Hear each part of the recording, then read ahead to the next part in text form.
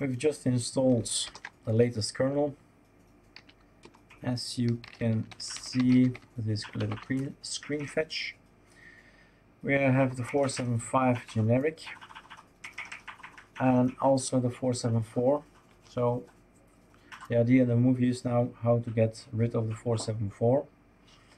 You can go, for instance, and use the command dpg database package or something, I suppose, -L, and here you see everything that's installed. If we then do a grep on it and we ask give me all the Linux images, you can see, if I make it a little bit bigger, you can see it better. I have the 4421, 47 and the 475 on this machine. So what we can do is we could go for a purge.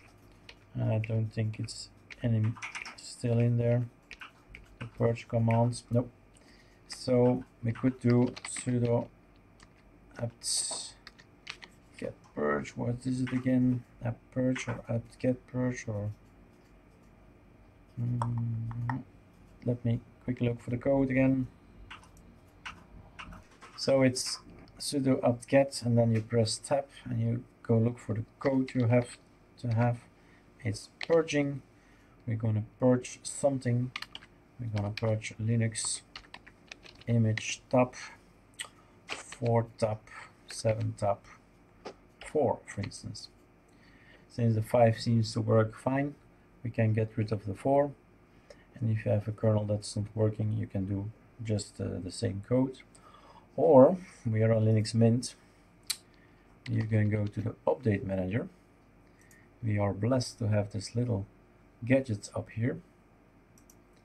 And you go inside Linux kernels. And here you see just the same.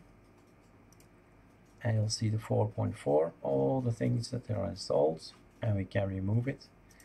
And here we can do this just the same, remove the kernel 474. So no need to know any code, so you can forget about code and just go here and press remove, and we'll have the 475 and the 44 as backup, as failsafe.